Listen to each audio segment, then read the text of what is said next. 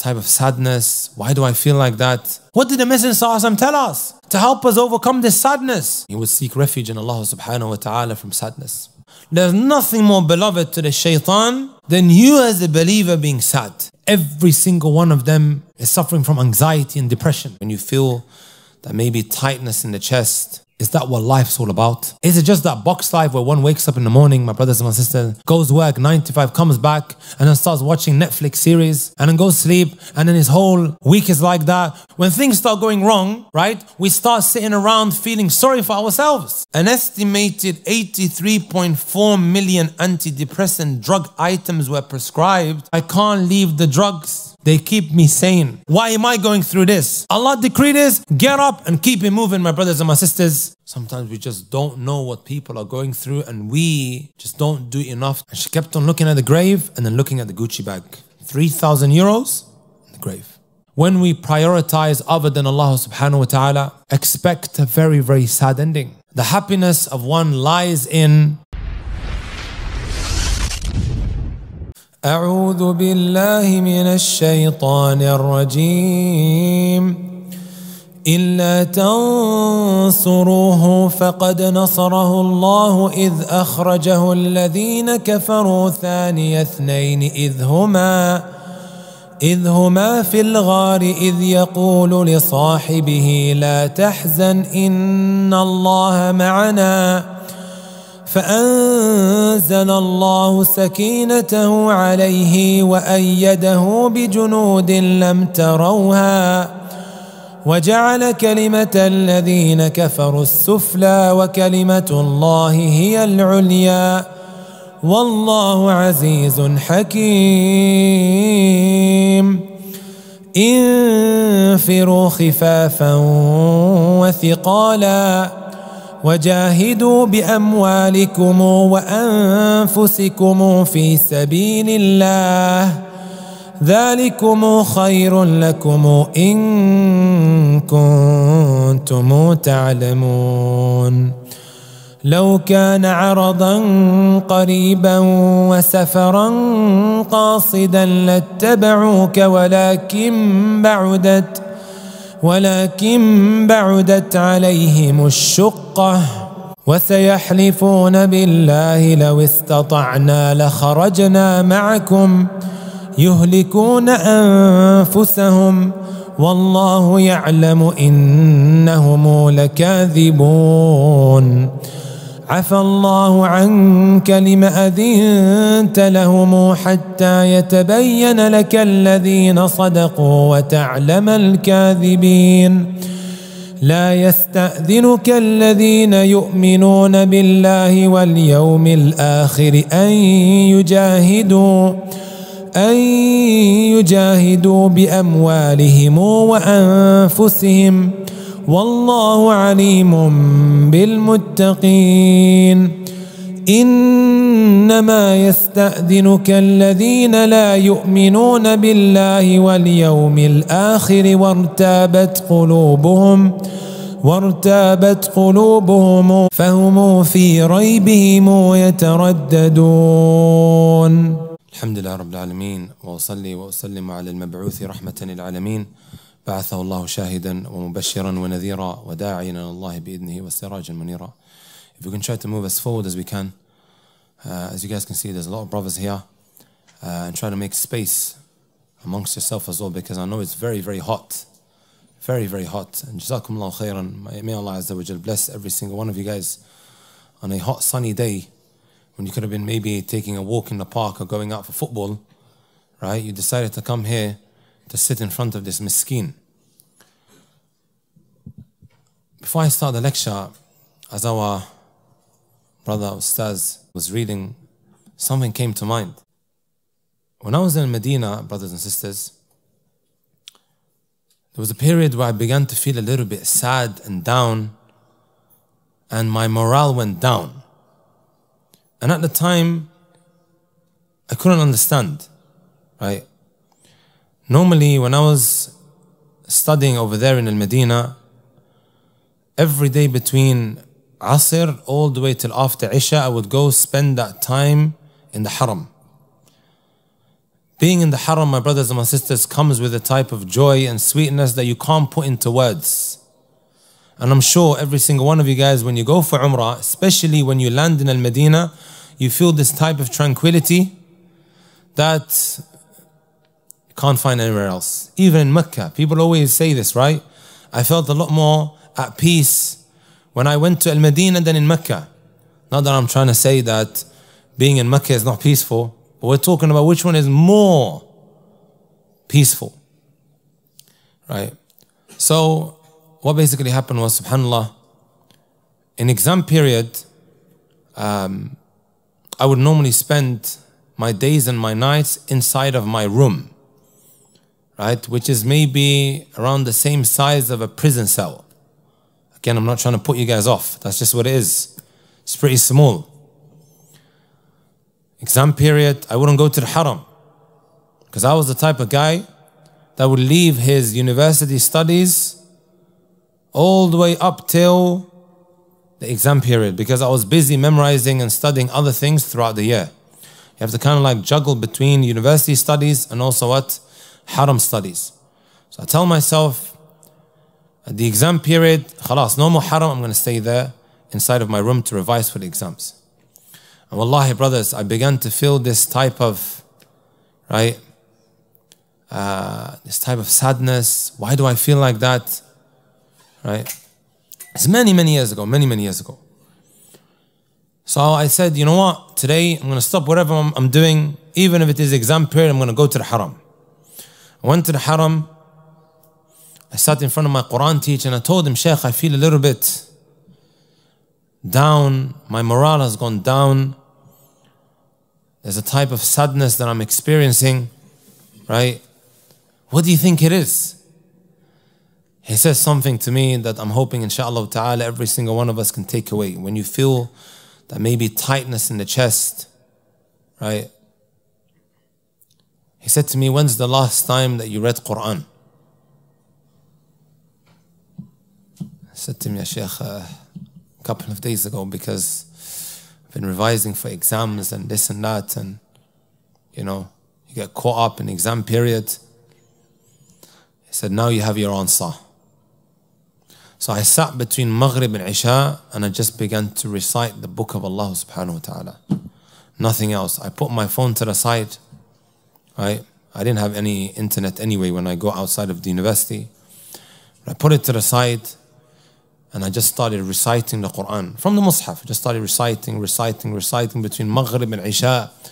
And wallahi, brothers and sisters, I kid you not, almost instantly, I began to feel a change, right, in the way that I feel. I began to feel upbeat, right? This is what the Quran does to you, my brothers and my sisters. That's why we start our gatherings of the Quran, hoping that at least, you know, it can soften up our hearts before we hear the reminder. Your heart is a vessel. It needs to be softened up, right?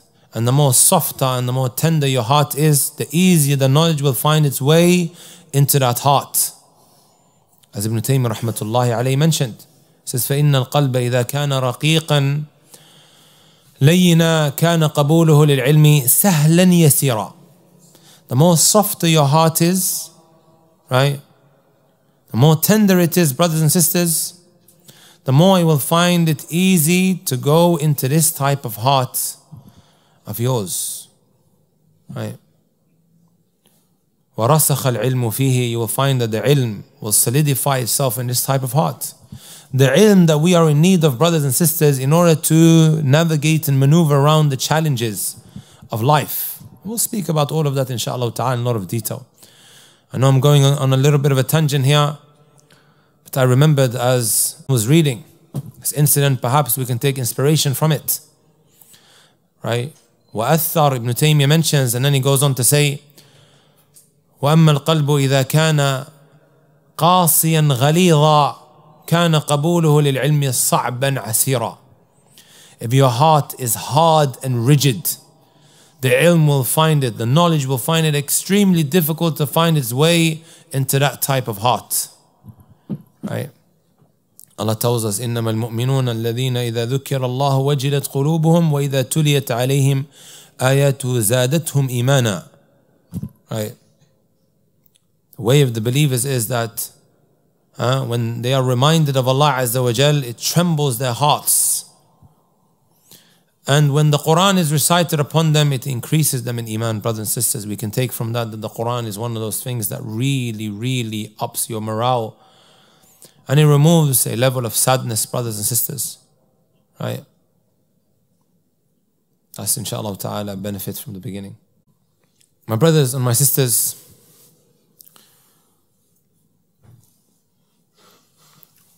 the Messenger sallallahu alayhi wa sallam, he would seek refuge in Allah subhanahu wa ta'ala from sadness.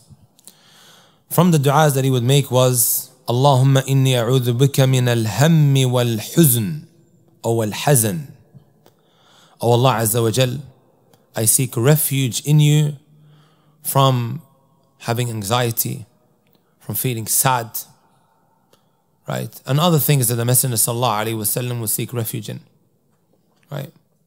Why is that, my brothers and my sisters? Ibn al-Qayyim rahmatullahi alayhi, he tells us the reason. He says, because al-huzn, sadness, brothers and sisters, يضعف القلب, it weakens the heart. ويوهم العزم ويضر الإرادة. And what it also does, it affects your determination and it harms that which you set out to accomplish, right? وَلَا شَيْءَ أَحَبُّ إِلَىٰ الشَّيْطَانِ. He says there's nothing more beloved to the shaitan مِن حُزْنِ الْمُؤْمِنِ than saddening or the believer being sad. There's nothing more beloved to the shaitan than you as a believer being sad. Right? So the one that realizes, my brothers and my sisters, right, and it internalizes this, begins to realize, my brothers and my sisters, that when we do feel sad, when we don't feel that, excitement in doing acts of worship or to do that which is pleasing to Allah subhanahu wa ta'ala, right, then it's the shaitan that is carrying out his works. His works are in full swing here, right? Came across these stats from the BBC just to show you, subhanallah, the state that we're currently living in, my brothers and my sisters. In this article that you can find on the BBC, brothers and sisters, it stated the following. This actually really left me shocked, guys. It stated that nearly 500,000 more adults in England are now taking antidepressants compared with the previous year, according to NHS figures. That's shocking, brothers and sisters. And every single one of us should be concerned. And there's a reason why they're taking these antidepressants, which we will come on to later, inshaAllah ta'ala. The number of prescriptions for children and teenagers has also risen. From 2021 to 2022, there was a 5% rise in the number of adults, right, receiving them from 7.9 million in the previous 12 months to 8.3 million. Imagine that, my brothers and my sisters.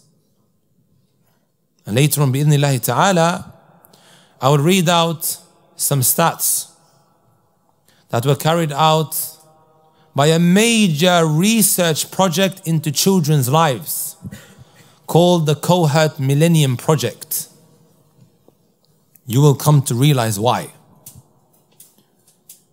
These are some very concerning statistics, brothers and sisters. You're a young man and tomorrow you want to have children.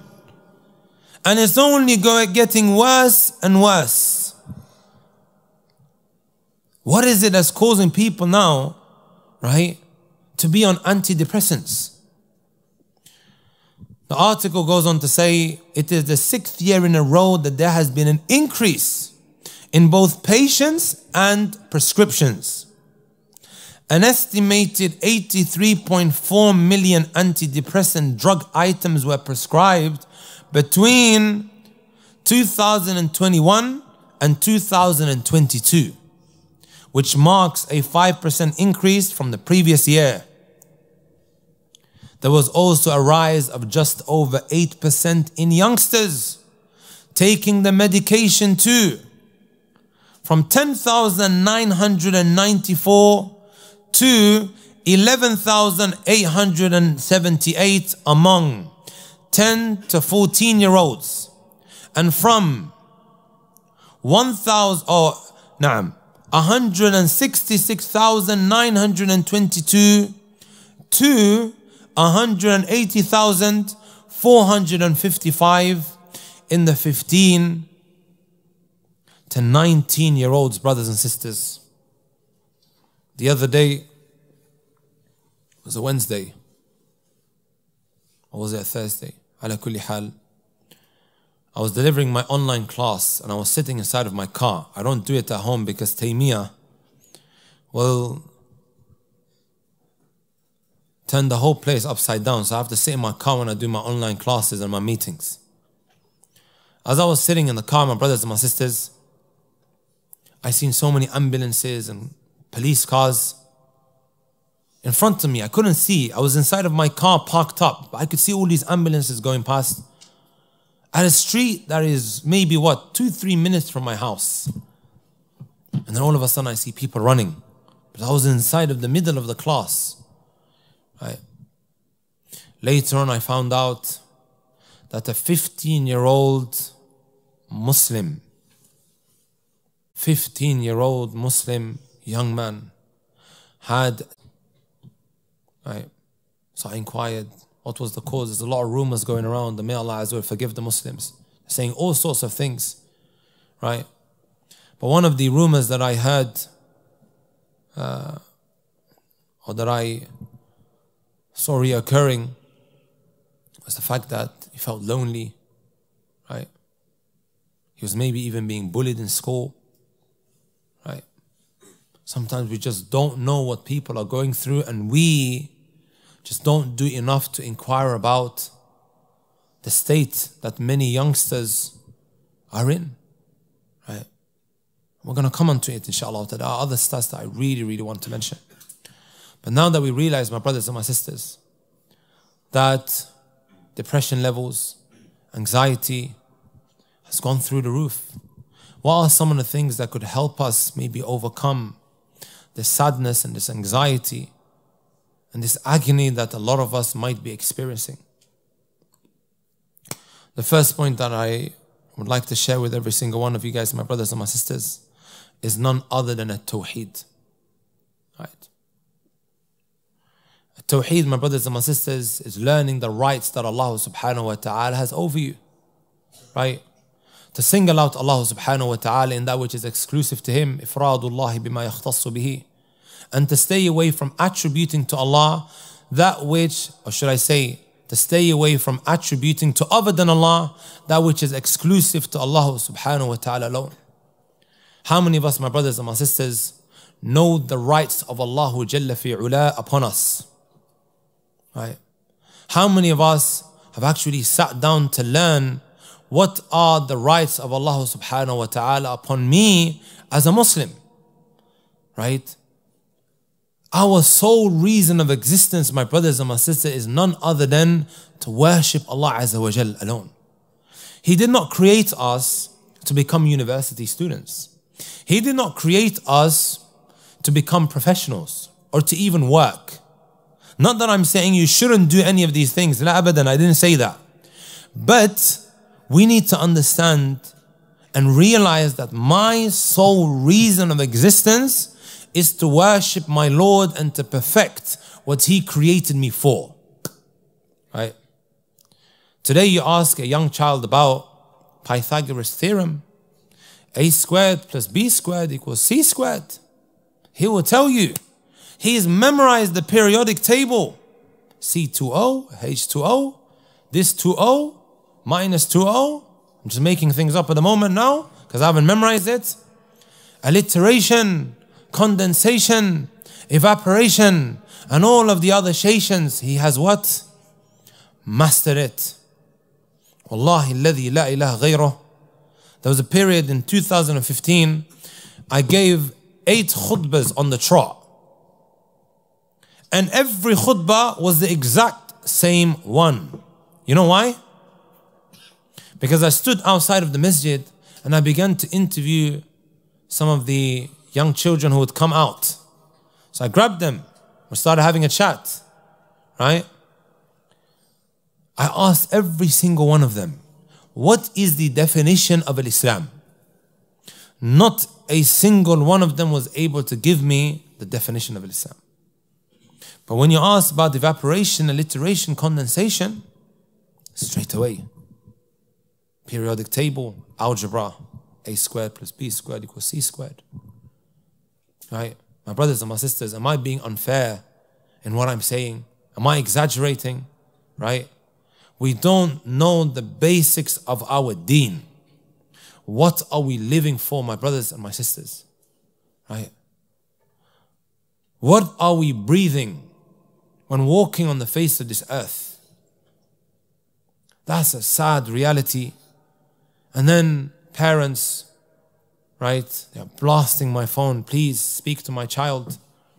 He's having doubts about his deen. He's on the verge of becoming an atheist. But why though? What is the root cause for this? None other than ignorance.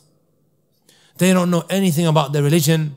And then we take them to these universities that are breeding grounds of kufr, shirk, feminism, liberalism, secularism, and of course the rainbow team that is extremely, extremely active.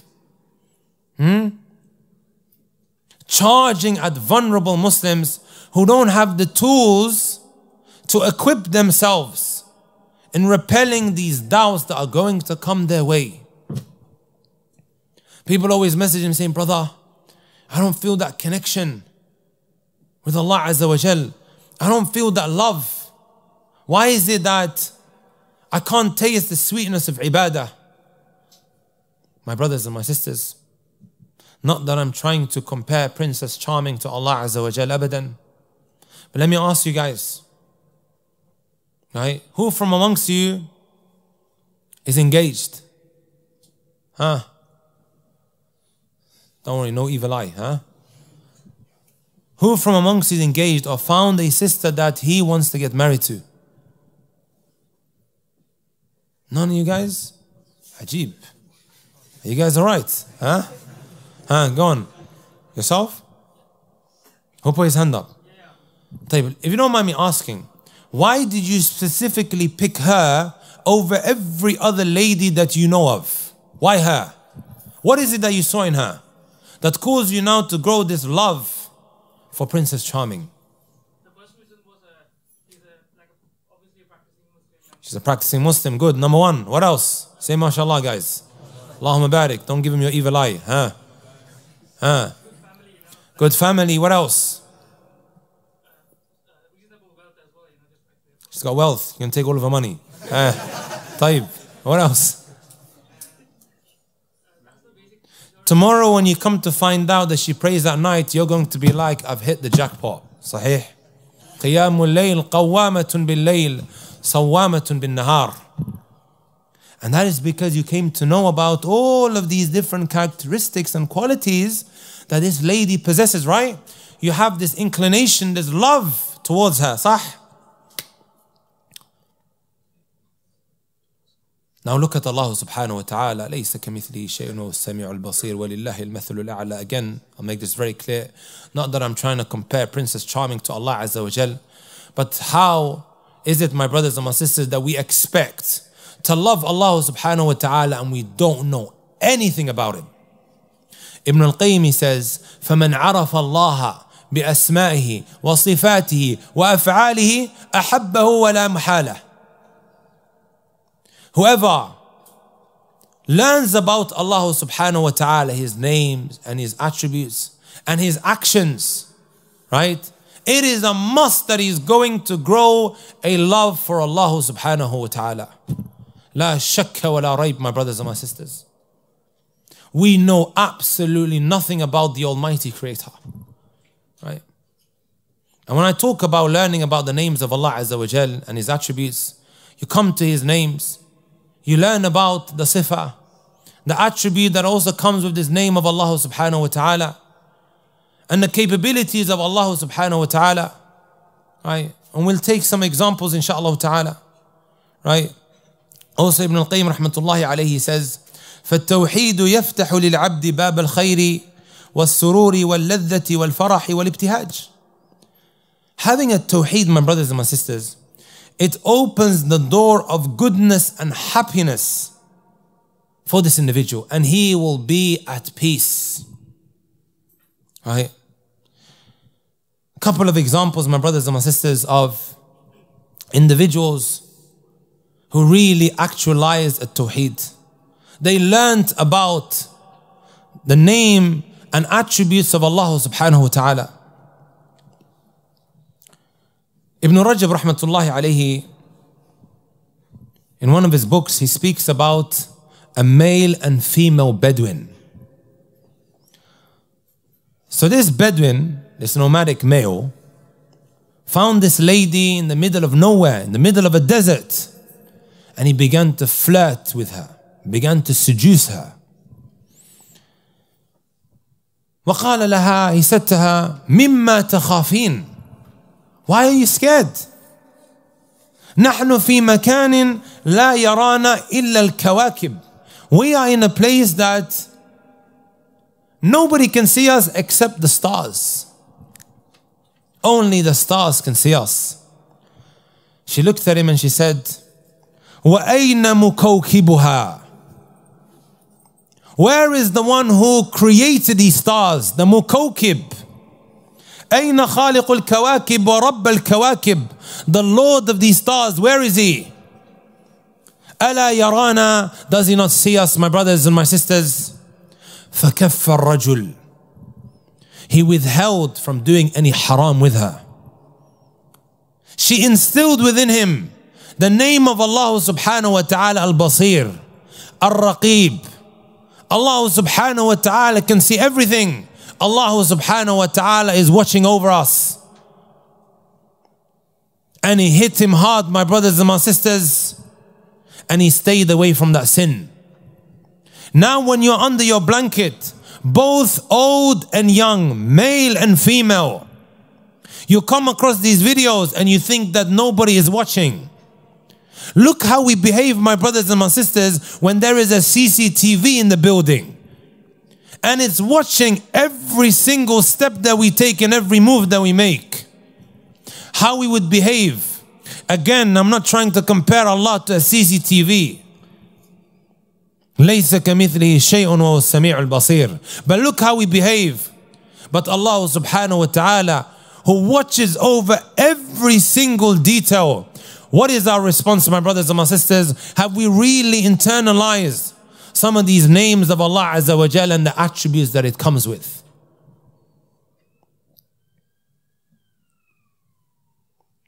Another example, my brothers and my sisters.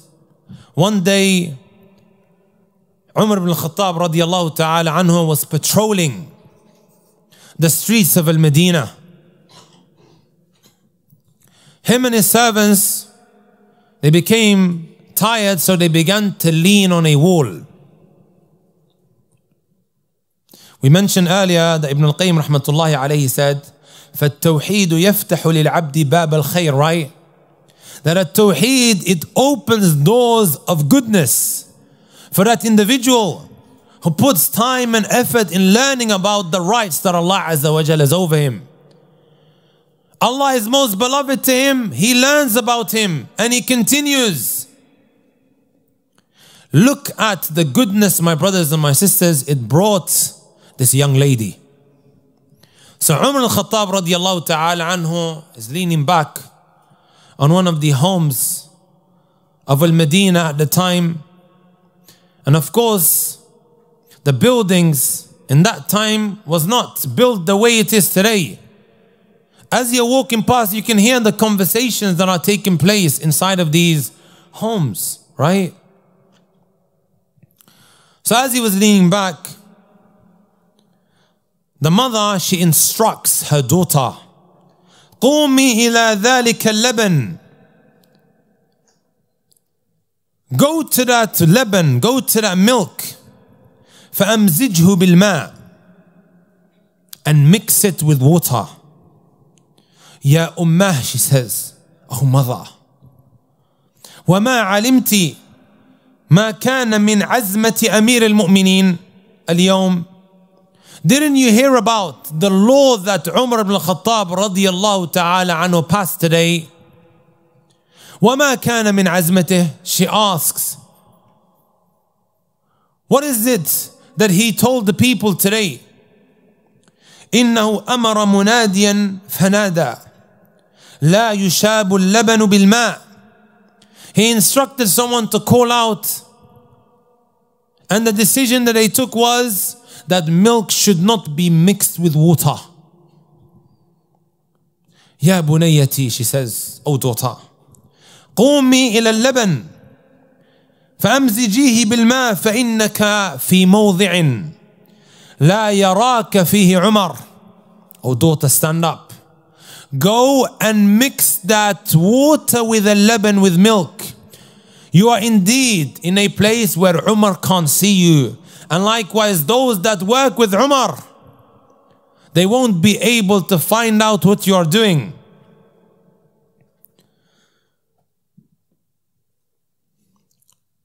And look what she says. والله ما كنت لأطيعه في الملأ وأعصيه في الخلاء.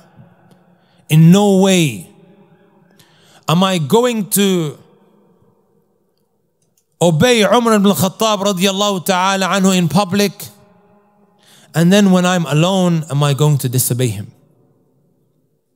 إن كان عمر لا يرانا فرب أمير المؤمنين يرانا. If Umar ibn al-Khattab radiyallahu ta'ala anhu can't see us, then indeed the Lord of Umar ibn al-Khattab is watching over us. Right? Umar ibn al-Khattab radiyallahu ta'ala anhu, he heard all of this, my brothers and my sisters. He didn't knock on the door. He didn't pull that lady out of the house to hold it to her account. He went home that night, and then in the morning he woke up all of his children to give them this proposal of marrying this lady that he still hasn't seen with his eyes.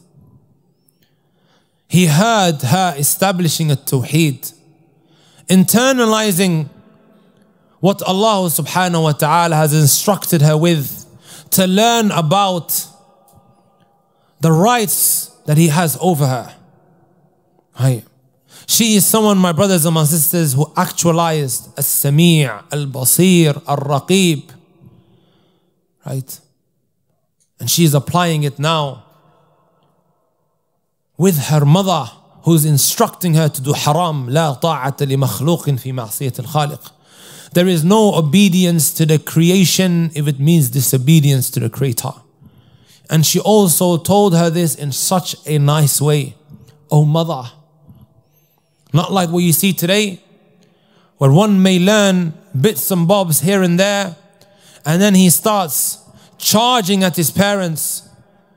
It's not just the Tawheed aspect that Umar ibn al-Khattab radiyallahu ta'ala anhu came to know about, but also the way she spoke to her mother. Right? And these are characteristics that you want in a woman, my brothers and my sisters. So next morning, my brothers and my sisters, he woke up his children and he said, who from amongst you wants to marry this lady, this young woman? He eventually married off his son Asim to this lady called Amara bint Sufyan ibn Rabi'ah al-Thaqafi. It doesn't stop there, my brothers and my sisters. We mentioned Ibn al-Qayyim says that Tawheed, it opens doors of goodness. Right? Later on, what happened, my brothers and my sisters? The daughter that they had, Layla, she got married and they gave birth to none other than Umar ibn Abdul Aziz. And Umar ibn Abdul Aziz, my brothers and my sisters, does not need an introduction. Even though he was the 8th Umayyan Caliphate, right? The scholars of Islam like Sufyan al-Thawri rahmatullahi alayh and other than him, they considered him like the 5th Caliphate after Abu Bakr, Umar, Uthman and Ali. Like when the Caliphate are mentioned, because the Messenger sallallahu alayhi wa sallam, he said, right? Alaykum bil khulafa al-rashidin al-mahdiyyin. Right? Upon you is to take as inspiration the 4 great rightly guided caliphates, Abu Bakr, Umar, Uthman and Ali. Even though caliphates came after them, because of how righteous and how just Umar ibn Abdul Aziz was in his reign, they said add him onto them 4 great companions, subhanallah. Right? It all started with her learning about Allah subhanahu wa ta'ala. And then all of this goodness came out of that, brothers and sisters. Ibn al-Qayyim rahmatullahi alayhi says, brothers and sisters, وَلَيْسَتْ حَاجَةُ الْأَرْوَاحِ قَطْ إِلَى شَيْءٍ أَعْظَمَ مِنْهَا إِلَى مَعْرِفَةِ بَارِيهَا وَفَاطِرِهَا. The heart he talks about, he says, is not in need of anything more greater than the nourishment of learning about his Lord. And this is what's going to grant you al-mahabba, he says, and peace, and so on and so forth. And he says there's no way, right, of learning about Allah Azza wa Jal except by way of His names and His attributes, because that's the only source of knowledge that we have of Allah subhanahu wa ta'ala. Is there anything else that we know about Allah Azza wa Jal other than what Allah told us from the names that He possesses, right? And when I talk about names and attributes, my brothers and my sisters, I'm not talking about these debates that people are having on Twitter, right? I'm talking about learning about who Allah Azza wa Jal is. These theological debates should not be happening in public, right?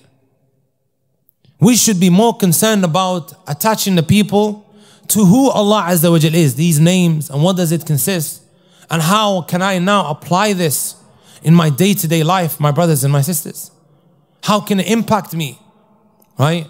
Just like it impacted that A'rabiyah, that female Bedouin, and how she instilled within that person who tried to do haram with her, right? Even when you look at Yusuf alayhi salatu wasalam, when she locked him inside of that chamber, and she said to him, hey talak, or hey tulak, let's get it on,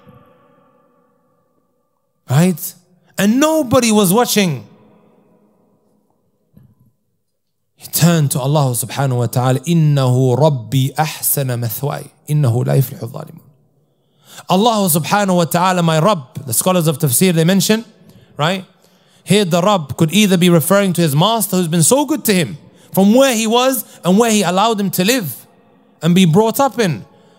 And others mention Allah, all of the favors of Allah subhanahu wa ta'ala upon him.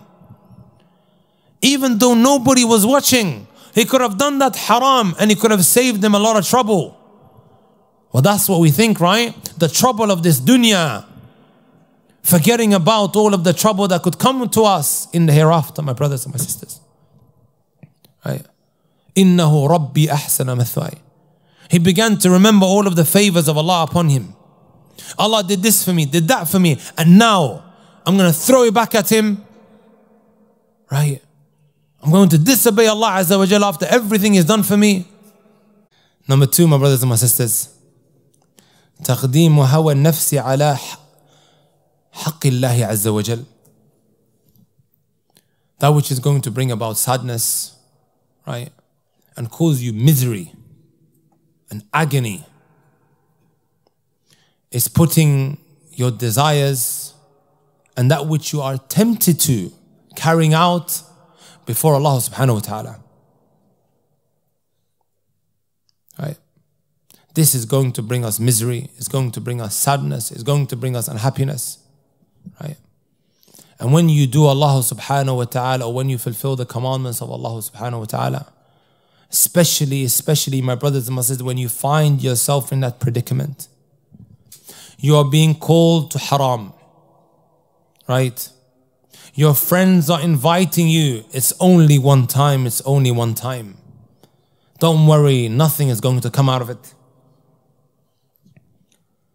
Look what Ibn Rajab rahmatullahi alayhi mentions. ما قدم أحد حق الله على هوى نفسه وراحتها إلا رأى سعادة الدنيا والآخرة. Never does an individual, right, give precedence to the rights of Allah subhanahu wa ta'ala over that which he desires and is tempted to, right? Except that he will see happiness in this dunya and likewise the hereafter. And then you have the opposite. وَمَا قَدَّمَ أَحَدٌ حَظَّ نَفْسِهِ عَلَى حَقِّ رَبِّهِ إِلَّا وَرَأَ الشَّقَاوَةَ فِي الدُّنْيَا وَالْآخِرَةِ. You do the opposite, you will live a wretched life in this dunya before the hereafter. You know, my brothers and my sisters, a lot of us may think that when we carry out sins, when we give in to these temptations and our desires, that the only time that we will have to answer to Allah subhanahu wa ta'ala is when we meet Him on Yawm al-Qiyamah. Many of us think that, not realizing that there are immediate consequences. And the sins that we fall into, and these kind of mawaqif, these kind of stances that we take, it will come back to haunt us. Right? The only thing that affects your Tawheed isn't just shirk, my brothers and my sisters. Shirk, it completely removes it altogether. Sins, innovations, and then likewise, minor shirk is going to affect your Tawheed up until there is nothing left whatsoever. That's the most precious thing to you, right? Holding on to your Tawheed, brothers and sisters. Stay away from these three things that are going to contribute to your Tawheed diminishing and then you feeling spiritually dead and empty. Let me read out a message that I received, my brothers and my sisters. And I receive countless messages like this all the time.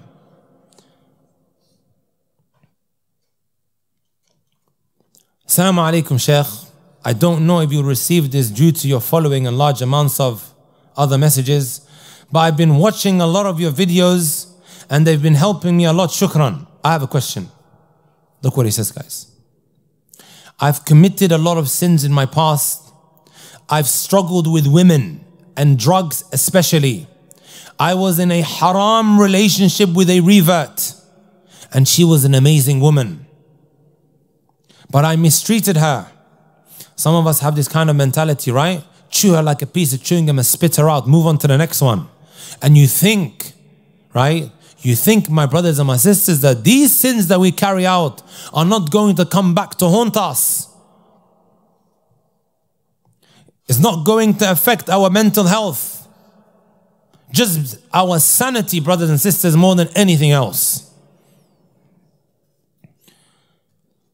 I was in a haram relationship with a revert and she was an amazing woman, but I mistreated her greatly due to her past and what she had done to or prior to her conversion. So what I understood from this is that he would bring it up and then he would give her a hard time for that and so on and so forth. I've done a lot of sin in private over the years and I regret it deeply. So I decided to leave her for good, as she deserves someone better, and I could never marry a woman whom I committed all of these sins with behind her back. I've mistreated her so greatly. Now I use drugs every day and all day to deal with that guilt. In my heart,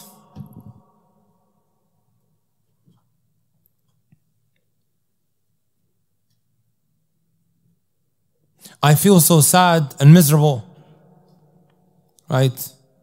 And I want a good Muslimah wife. And I think Allah could never forgive me. So I use the drugs to cope with these feelings, but it's taking a toll on my life. And it is destroying it from within. Extreme depression and whatnot. I don't know where to go. I went for Umrah last year alone. He went for Umrah. And I've tried getting close to Allah here and there. I've cut off all women in my life. But I can't leave the drugs. They keep me sane. Can Allah Azza wa Jal really forgive me? The guilt of the past haunts me day and night. I can't forget it. The zina has killed my soul.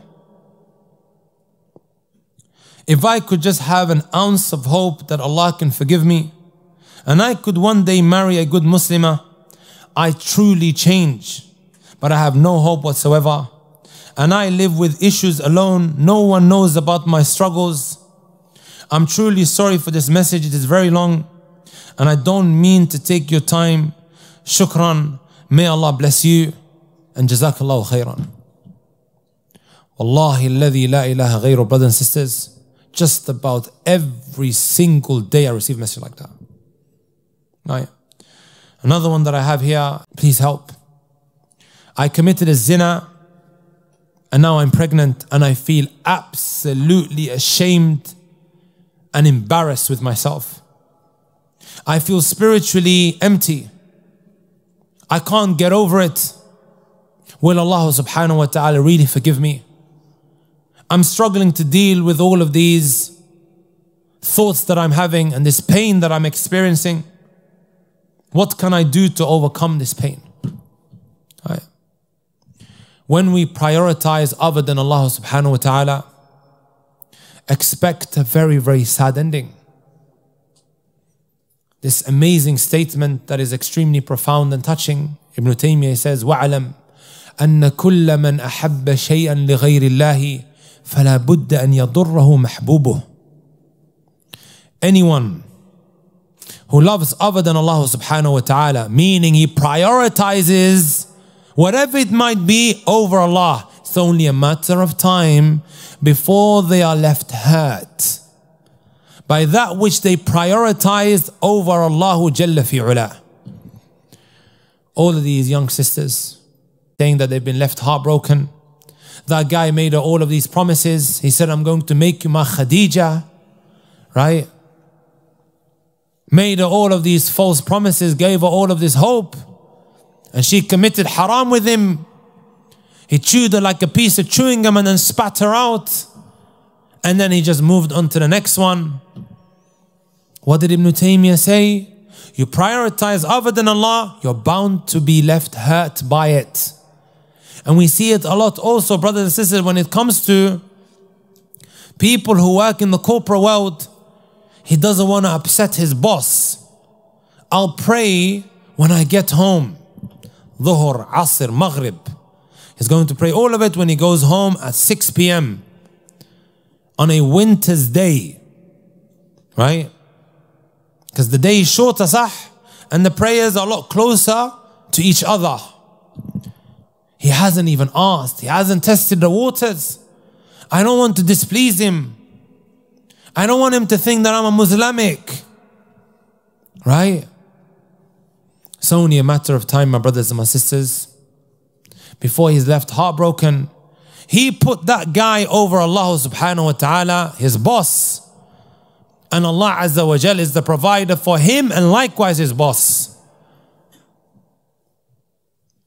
Unfortunately, my brothers and my sisters, later on he's maybe sacked or they run into one another. They're at each other's necks and he's given his marching orders. You tried to please him at the expense of Allah Azza wa Jal, and this is how you're left now. And the examples are many. Right? Remember, my brothers and my sisters, we were created for one sole purpose. And that is, Allah Azza wa Jal is number one in my life. Right? Allah subhanahu wa ta'ala is number one in my life. No one else, right, is going to exceed that red line. No one else. Allah is number one, everything else is secondary in my life. But today is the opposite. When I find time, that's when I'm going to go and pray. Today, Champions League night, guys. Champions League night. Huh? What time is Maghrib? 9:25, I think it is here, right? In London. It's getting at the end of the game. Last 10 minutes. Allahu Akbar, Allahu Akbar. What does that mean? Allah is the greatest. Allah is the greatest. Huh? Allah is the greatest. You're in that predicament. Am I going to continue watching Haaland? Huh? Kicking about some material on a football pitch, when you know you need to go and answer that call of Allah subhanahu wa ta'ala. Hayya ala al-falah, hasten towards success, hasten to success. We might not say it with our tongues, but our limbs show that, my brothers and my sisters. Would anyone here say that Haaland is greater than Allah Azza wa Jal? Huh? Would anyone here say this? If anyone did say it, you'd flip the table on him, sah? Because you're a good Muslim. Not that I'm trying to tell anyone to do that.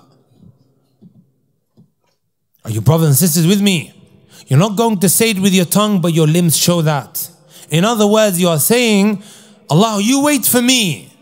When I'm done watching this football game, that's when I'm going to come back to you. Wala la ya jama'ah. It's at 9:25. The game starts at 8. By the time it's 9:25, it's already what, 75 minutes. That's when it gets the most interesting. You have to make that choice. It's times like that, my brothers and my sisters, when you get up and you turn to Allah Azza wa Jal, almost instantly, you feel this type of joy inside of your heart that cannot be put into words. Wala la. This is just one example, guys. There are so many haram that we are enticed towards. Everything is saying to us, hey talak, let's get it on, especially in university settings.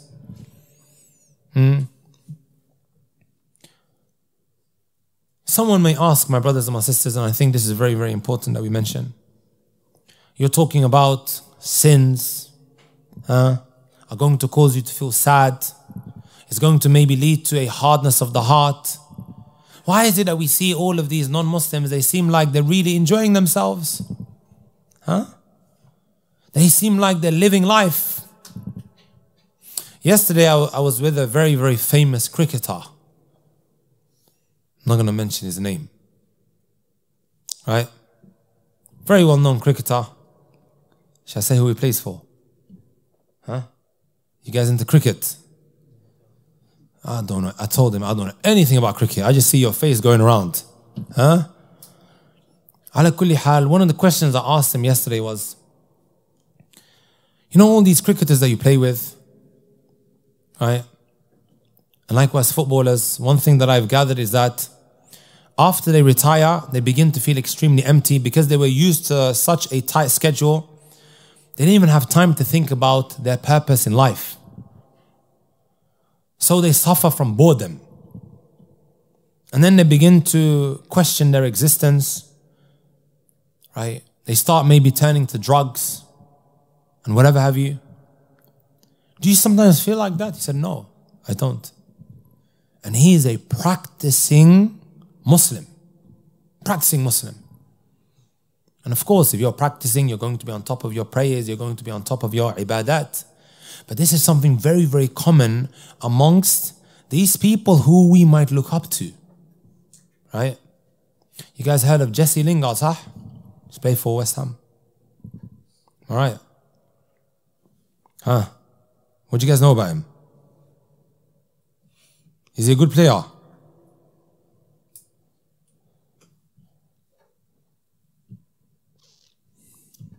You guys probably think that Jesse Lingard is living the life, sah?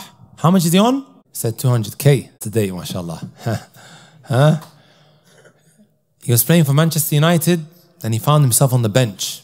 He went on loan to West Ham, sah? To here. By the way, are we close to the stadium? Not the new one. You guys all West Ham fans? They're going crazy now, huh? Drinking. Hooligans. Sahih? And you're thinking to yourself, look how they're enjoying themselves. As for Islam, so restrictive. It's always tying us down. It's holding us back from enjoying ourselves, right? This is how we feel. Jesse Lingard, my brothers and my sisters, 120,000, oh, did he say 200,000, right? He says that he turned to drinking to try and take the pain away. What kind of pain, brothers and sisters? The pain because he's on the bench. The pain of being on the bench, guys, as he struggled to deal with his career at Manchester United. Right? Go and enjoy yourself. And that's what's going to bring you happiness, right? This is what we think. And here we're talking about not putting anything before Allah Azza wa Jal. It is going to bring you a type of joy that you cannot put into words, brothers and sisters. Have you guys heard of Jim Carrey? Who's Jim Carrey? He's an American / Canadian / actor / comedian. You know what he said? I think everyone should get rich and famous and do everything that they dreamt of, so that they can realize that it's not the answer. So that they can see that it's not the answer. Right? Islam, barbaric, restrictive. Huh? Yesterday, I came across a statement. Right? Brothers, they send me these statements like, use in your lecture. So I'm going to use in a lecture now. Have you guys heard of that shaitana called Cardi B? Huh? She one time tweeted, you know what's so crazy? I was tearing the other day because I miss my old life. Sometimes having everything gets boring, but I won't complain. It's not about me anymore. From the apparent, you've got all these girls fangirling. Right. I have a whole page on my iPhone, my brothers and my sisters. You know what it's called? The Lives of Multi-Millionaires. I collect their lifestyles and where they go after they retire from football. Because we, my brothers and my sisters, get deceived by this kind of lifestyle that these non-Muslims have, and we feel like we're missing out. أليس كذلك? We want to put all of this haram first, hoping that we can maybe become like them.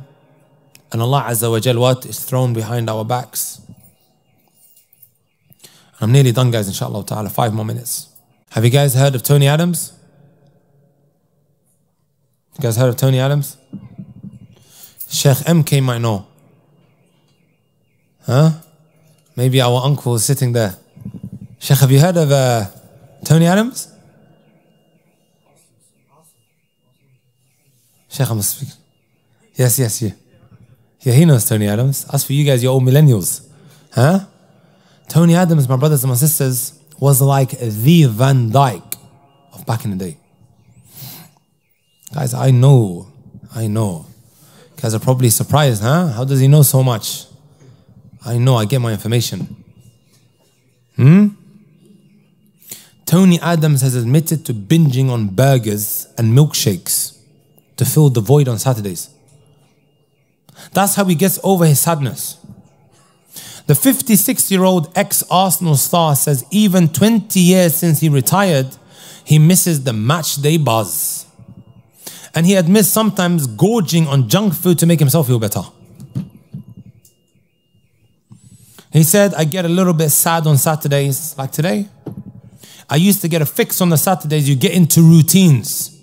I'd go and have a Byron burger. I've never heard of that kind of burger. And an Oreo milkshake, all of a sudden, as a reward. Adriano likewise, for those who know him. You know, Wallah, I'm very, very thankful to Allah Azza wa Jal. You know, my brothers and my sisters, once upon a time, I had trials for West Ham. I'm a bowler, guys. Huh?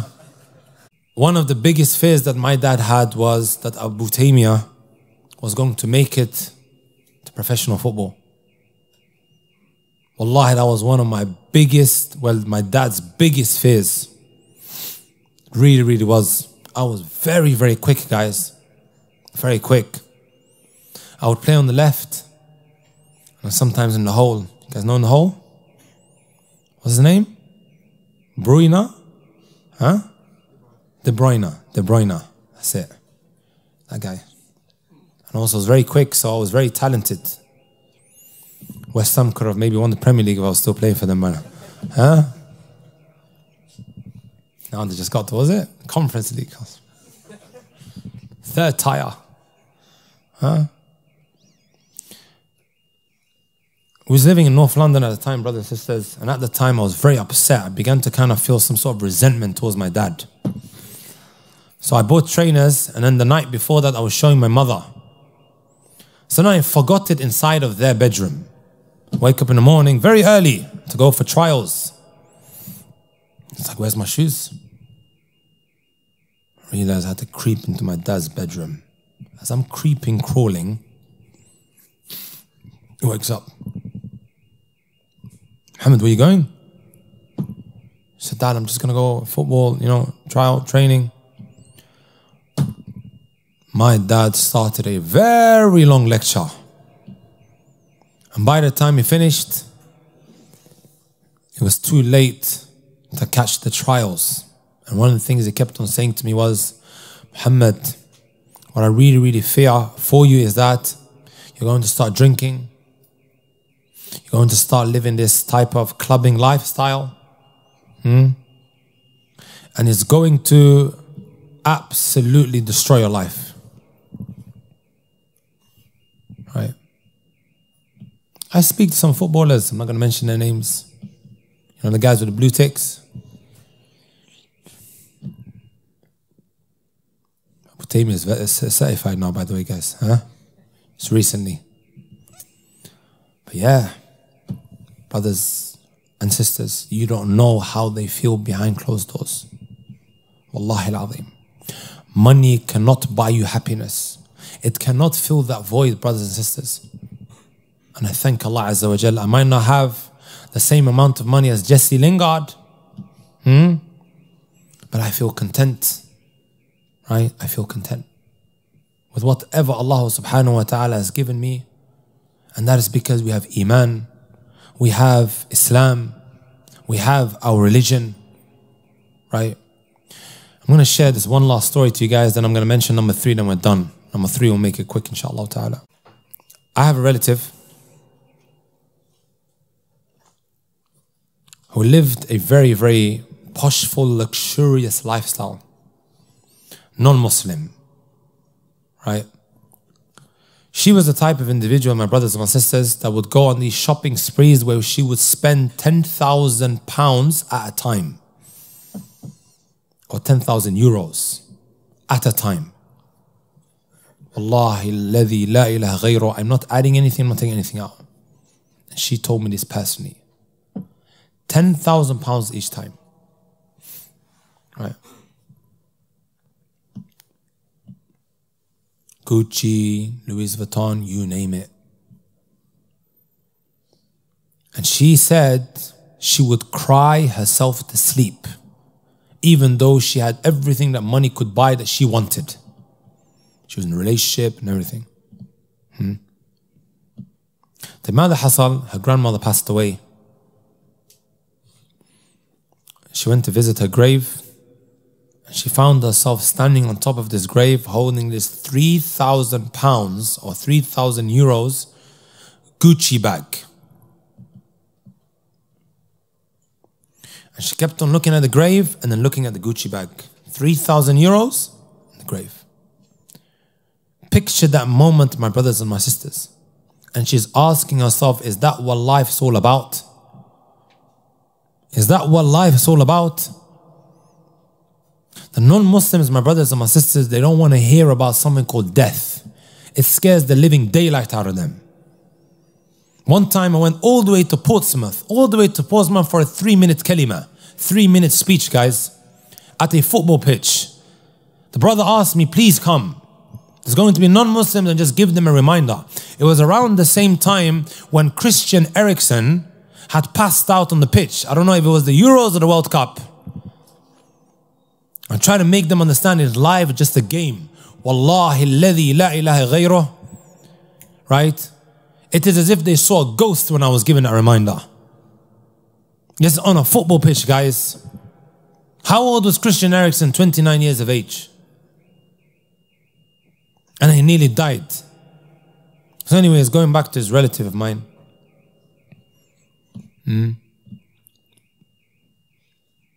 This is how she ended up becoming a Muslim. Is that what life's all about? Is it just that box life where one wakes up in the morning, my brothers and my sisters, goes work, 9 to 5, comes back, and then starts watching Netflix series, and then goes sleep, and then his whole week is like that. Friday night, you know, they do whatever they do, Saturday night likewise, and then Sunday night is in bed and then goes to work on Monday. Is that what life's all about? It makes an individual think, brothers and sisters.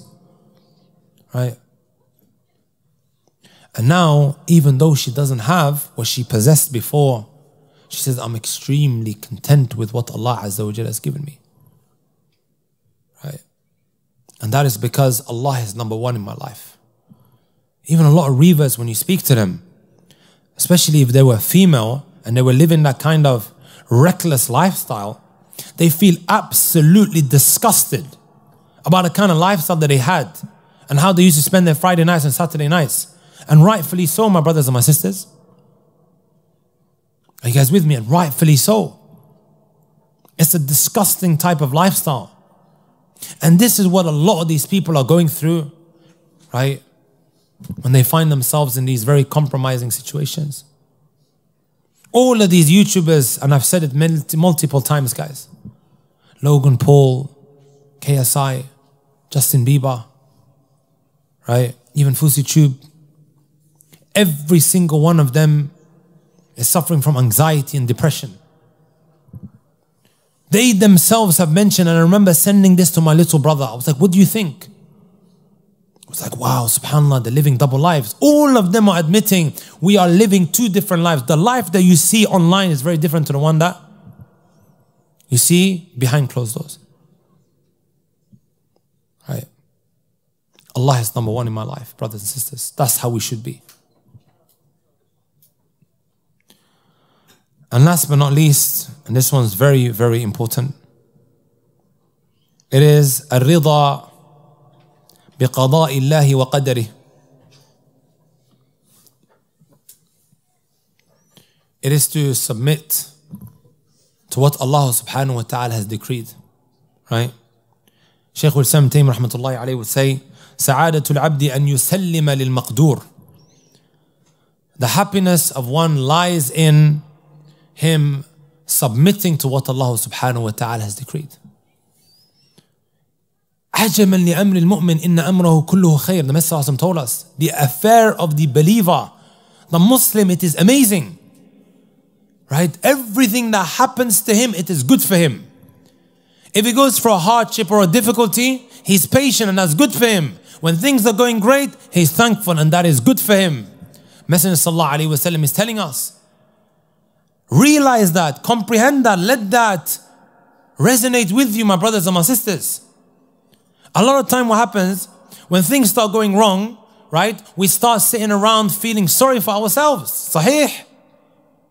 What did the Messenger sallallahu alaihi wasallam tell us? To help us overcome this sadness. لا تقل لو أني فعلت كان كذا وكذا. Don't say, if only I did this and if only I did that. And no. Say, قدر الله وما شاء فعل. Allah decreed this, get up and keep it moving, my brothers and my sisters.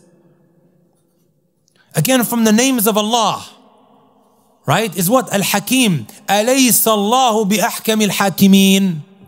Isn't Allah subhanahu wa ta'ala the most wise, my brothers and my sisters? Everything happens for a reason. Whether we see the good in it or not. Shaykh al-Islam Taymiyyah rahmatullahi alayhi mentions, أن الله عز وجل لا يخلق شرا محضا. There isn't anything that Allah creates that is purely evil. Nothing.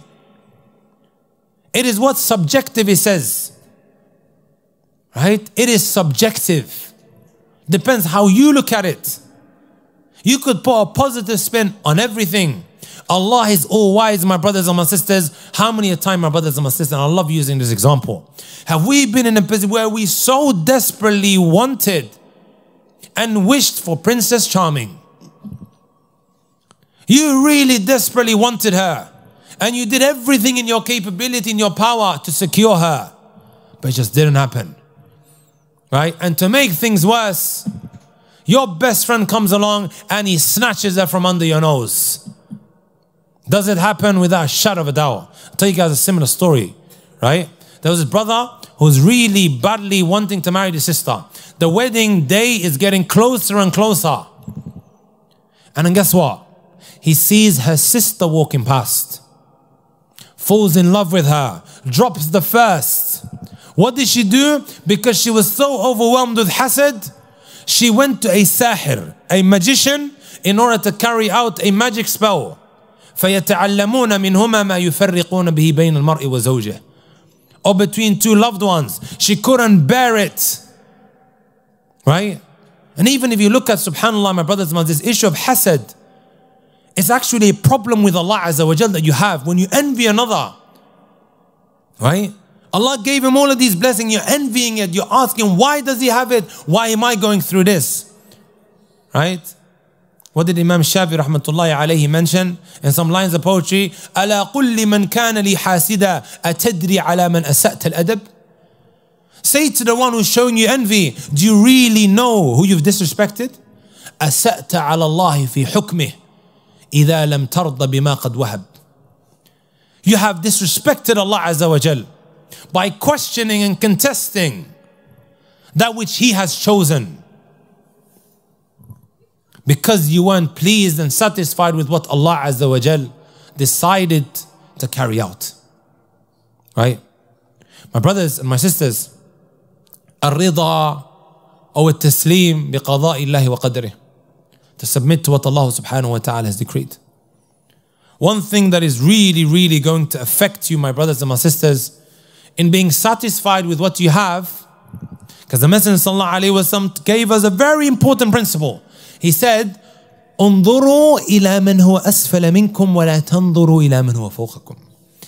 Look at those who are less fortunate than you. Look at those who have less than you. Don't look at those who have more. What will that lead to? It will lead one to becoming more and more thankful to Allah Azza wa Jal. Right? It will lead one to become more and more thankful to Allah Azza wa Jal. Even the Messenger sallallahu alayhi wa sallam in another hadith, وَارْضَ بِمَا قَسَمَ اللَّهُ لَكْ تَكُنْ أَغْنَى النَّاسِ. Be satisfied and content with what Allah has chosen or distributed for you. You are going to be the most richest of people, meaning that contentment that you're going to have. And because of you, my brothers and my sisters, right? Because he's saying, right, unduru, look at those who have less than you with the eyes, and that will cause you to become content. And because we are not, my brothers and my sisters, doing that, and we're looking at all of these famous artists and celebrities online, what did I mention right at the beginning about depression? Right? It is at an all-time high. And you know where it stems up from? Or you know what the root cause is, guys? Because of what young people and elders as well, but the youngsters, this is the most shocking part out of all of this. Their depression is at an all-time high, and it keeps going through the roof. Not lowering your gaze at that which you look at. Many people think, my brothers and my sisters, that you only lower your gaze, right, when it comes to looking at the opposite gender. Sahih? What do you guys think?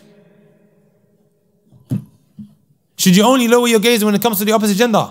Is that it? Today, not just the opposite gender. The same gender as well. Naam. Because of what it's leading to. But putting all of that to the side, what am I referring to, my brothers and my sisters? The study is based on interviews with almost 11,000 14-year-olds, guys. 11,000 14-year-olds, they were polled, who took part in the Millennium Cohort Study, which is a major research project in the children's lives. Look what it concluded, and my brothers and my sisters, this is what, from back in 2015, 7 years ago. Now you can multiply it, wala haraj. It found that many girls spend far more time using social media than boys.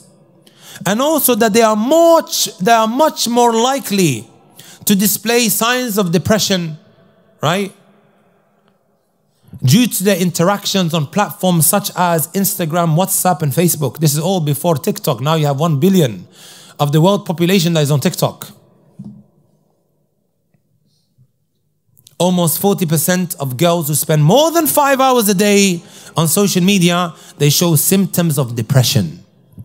Most girls with depression are unhappy with their appearance and 2.5 times more likely than boys to be dissatisfied with their weight. All because they didn't lower their gaze when looking at all of these girlies. And all of these celebrities that are idolized and popularized and portrayed as the ideal woman of how a woman should look like. Am I wrong to say that, brothers and sisters? I tell sisters, stop following these celebrities. Likewise, brothers, stop following these celebrities and all of these other guys who are flashing their dunya. You're looking at it and you feel like you're missing out. I don't have it. So what does he do? He goes and starts doing haram in order to acquire the glitters and the glamours of this world. People are taking out haram loans because what? He visited a house that is so nicely built. I don't have it, but he does. Let me go and take out that haram loan. ولا تمدن عينيك إلى ما متعنا به أزواجا منهم زهرة الحياة الدنيا لنفتنهم فيه. Allah told his Prophet sallallahu alaihi wasallam to lower his gaze from what? From the dunya, guys. You're constantly looking at it and you're feeling, right, sorry for yourself. I don't have it. He has all of that. And that causes you to become so ungrateful. Why does he have it? Why don't I have it? At-taslim lima qaddarahu Allah azza wa jal, brothers and sisters. To submit and accept what Allah azza wa jal has chosen for you. Go and look at all of those masakeen. Those poor people in places like Syria and Turkey, guys. And the rest of the world. And what they're going through. Right? Allah musta'an. Allah is a sad state. Really, really a sad state. Those statistics at the beginning, they were terrifying, guys. That scares me of how they will be growing up. Especially with this happening to the children. That 15-year-old child that I mentioned right at the beginning. And a lot of the time, brothers, it stems off, and the root cause is what we keep on looking at. Stop following these guys. And we'll stop there, inshaAllah ta'ala. I honestly apologize that I wasn't able to go through, through all of the 10. Brothers and sisters, my humble advice to every single one of you guys is to learn your religion. Otherwise, you'll just see yourself going in circles and circles and circles all the time. Now, this little bit that we've learned, my brothers and sisters, we have to apply it. We have to learn more about Allah and His names and His attributes. Right? In order to be a lot more conscious of Allah Azza wa Jal. وَمَنْ كَانَ بِاللَّهِ أَعْلَمْ كَانَ بِاللَّهِ أَخْوَفْ. The more you know about Allah Azza wa Jal, the more, my brothers and my sisters, you are going to what? Be conscious of Allah Jalla fi'ula. Jazakumullah khairan wa barakallahu fiqh. Again, I just want to thank you guys on a Saturday afternoon when the weather is so beautiful. Right, you guys came to sit here in the masjid. I ask Allah Azza wa Jal to honor every single one of you guys. Jazakumullah khair for packing the masjid out. Assalamu alaikum wa rahmatullahi wa barakatuh.